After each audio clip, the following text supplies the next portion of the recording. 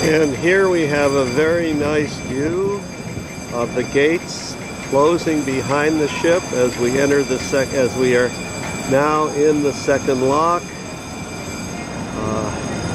These gates are watertight. The steel meshes together, and you can see that there's no seal or anything like that except the steel itself, which becomes watertight when the gates are fully closed. And there's another nice view of the Miraflores Lock's control house.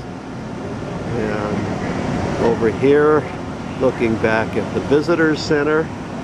And as we pan around, not too many people out here on deck 7 aft.